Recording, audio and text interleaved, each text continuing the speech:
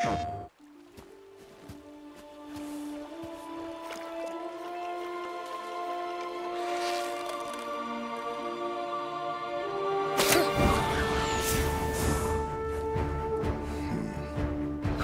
son, we do not fight because the world makes us fight.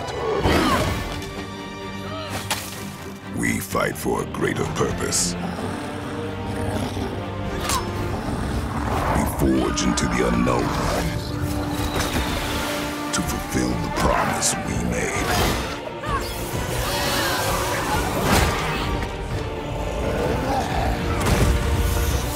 No matter the darkness, nothing will stand in our way.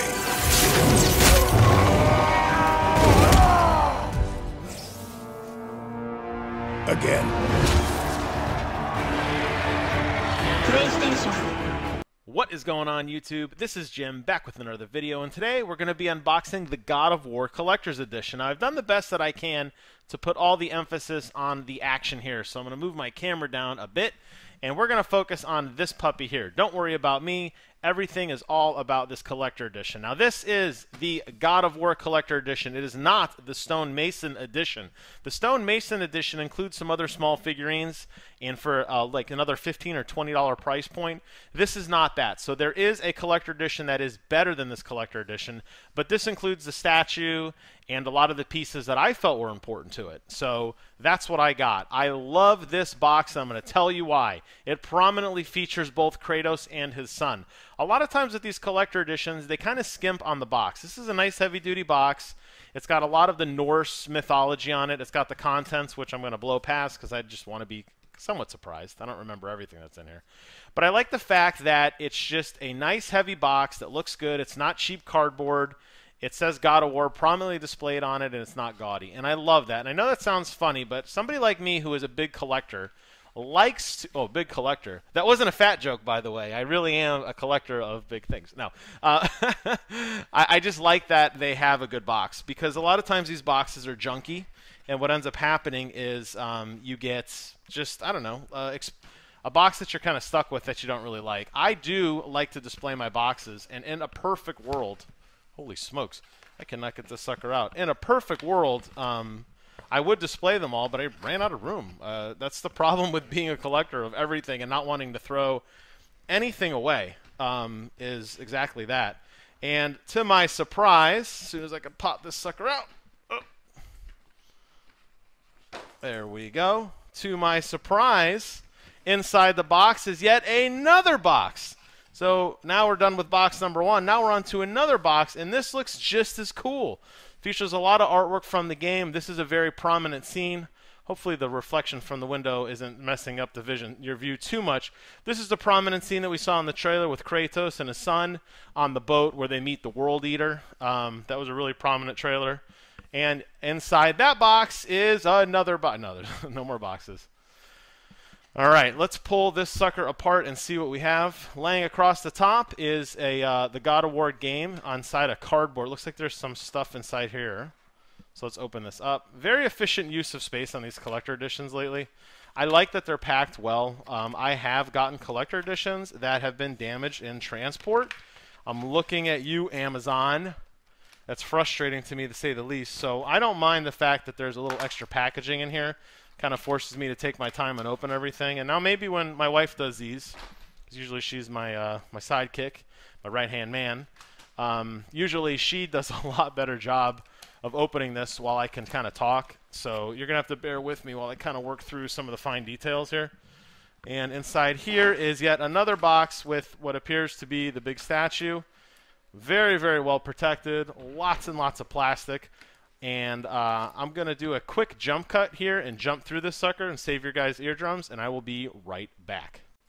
Ta-da! And through the magic of video editing, we have now got most of this unwrapped. I wanted to stop because I wanted to give you guys my true reaction as I kind of peel the last little pieces off. This statue is very well protected. Look how high this pile of stuff is now. It's as tall as me. That's how many boxes and wrappings and such were on this thing. I like that they took attention to detail, that they put things like this around the statue. I'm telling you guys, as a collector, I've been collecting these things my entire adult life. Nothing is more frustrating than getting a statue that has some crap on it, and it's very frustrating. Let me take a quick look at this, and then I'll give you guys my no-kidding reaction. Okay, that is very, very, very cool. Let's go ahead and take a look at the statue first, and then we'll talk about some of the other contents that we got. Let me get the camera nice and close up here, up close and personal, so you guys can take a look at it with me. Stand by while I do some video magic. There we go. All right, here's what we got. Okay, you have Kratos and his son, Atreus, standing side by side. What I love about this, the first thing that I always complain about... Hey! The dog loves it too, apparently. Cut it out. The first thing I noticed that I love about this statue, there is no God of War on the base. They finally listened to me. This statue does not need a God of War or an Omega symbol on. As a matter of fact, if you look around the entire base, there's no branding at all, and I love that. Let the statue speak for itself, guys. Learn a thing or two from this, okay? Here, first we have Kratos. Let's take a look at him. Very well detailed. His Leviathan axe in one hand. His shield up here, kind of like shielding both him and the sun. And you could see here a really cool kind of action scene where the axe is swinging through and cleaving this villain. And then you kind of notice that actually, you know, the guy is, there are these corpses and Kratos is standing over him, a very dominating like position. I really like that. A lot of attention to detail too here on his back. He's got some items. Looks like he's got like a flask, some sort of knife. He's got a satchel. He's got a horn. These are probably all in-game items that mean something. Again, I haven't played the game, so I don't know. I guess we'll find out later. Then we have his son, Atreus. And Atreus is standing here with a bow. Looks like he just released the shot. Clearly his fingers are kind of still in that position, and there you could see the arrow. Slightly bent. I could probably tweak that up a little bit. But the arrow going right through the guy's head, and the helmet kind of like knocked off, and he's kind of kicking him down. This is an amazing action shot. Father and son standing side by side, vanquishing the evil. I am so glad I got this piece, and it just screams God of War to me. The paint on it looks really, really good. I love the attention to detail on all the little gadgets that Kratos has on his belt, the tassels and stuff on his armor, his boots, the way they have snow kind of flaked on them. Even his son with the quiver of arrows on his back, and it looks like his son has... like a guard on his wrists to, you know, like help him when he shoots his arrow. The string is even bendy. If you had another arrow, look, you could pew, pew, pew, pew. I guess if you wanted to, you could probably try to knock it there, but it wouldn't make any sense. But really, really good statue. I'm very, very pleased with this. This is amazing. But that wasn't all the collector edition came with. It came with, I don't know. Oops. I always check the box in the back to see what I got. Apparently there's some more stuff that I missed. So I'm going to have to go back and do a little bit of spelunking again. That's the... I don't know what video it was, but there was a video that I had a collector's edition, and I had to do an amendment video later on because I didn't realize I didn't find everything. And I'm glad I'm looking at the contents of the box because clearly I missed something that... it was these little statues that I was supposed to get that I didn't. I remember what it was. It was... what was the game? For Honor. The game For Honor, I actually thought that I was supposed to get the... I couldn't find the game. Here's must be the last little piece here. Okay, so let's go ahead and get back into the goodies. So we also have a map. It looks like a cloth map of the world. I've never been a big fan of these in particular. They don't really do a lot for me. They don't necessarily display very well. I'm assuming this is the bottom. And it looks just kind of like a map of the world. You could see a lot of writing across the sides and the top. I'm sure somebody's already gone through and translated what all this stuff means. Maps don't display well, again, for a lot of different reasons. Primarily because you're not going to remember the map. You're going to remember the game. There's really nothing about this that's going to stand out. But it's a nice little... I would say this is what you call like those filler tier items, where it's like something that's like, well... It's not something I'm going to necessarily use or display or anything, but I guess it's not bad to have. We also have this thing right here. It just says God of War on like a big postcard. I'm not exactly even sure what this is. This might be the art piece. A lot of times these games feature what they call a lithograph. they use that term very, very liberally. I've seen lithographs incredibly small. I've seen lithographs very large. So this is usually some sort of artwork, I'm going to guess. And let me go ahead and open up inside and pull out the magic. And in here is, yep, exactly what I thought it was. Here is a lithograph of Kratos and his son standing there looking like a bunch of dudes are coming at him. You know, this scene's very reminiscent of to me. This looks a lot like a scene you would see in Game of Thrones. And there is a little message here on the back. Finding the first single image that can speak to an entire team about the core vision of a game that only exists in your head can be maddeningly difficult. It takes weeks or even months of writing, talking, arguing, and even pleading to create that perfect picture, a lot more than they did to get the first concept piece. I would have too. There we go. Look at that camera focus. About time, buddy. I would have too had I not been fortunate enough to work with Jose Cabrera, an artist who truly ellipses any word my tiny brain could ever think to describe it. All it took was a couple paragraphs in a Skype call where I rambled incoherently about the vision of a game, and 2 weeks later, as if down from Valhalla on the wings of a Valkyrie, this incredible image shows up in my inbox. It was perfect. I'm not kidding. The very first thing he showed us was pretty damn close to the final image you see here.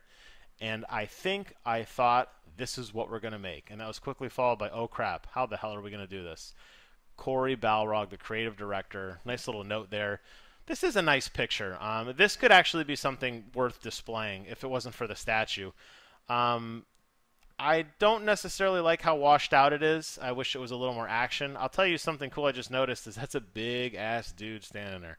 That's probably what Kratos is looking at. He's probably like, oh my god, what are we about to get ourselves into?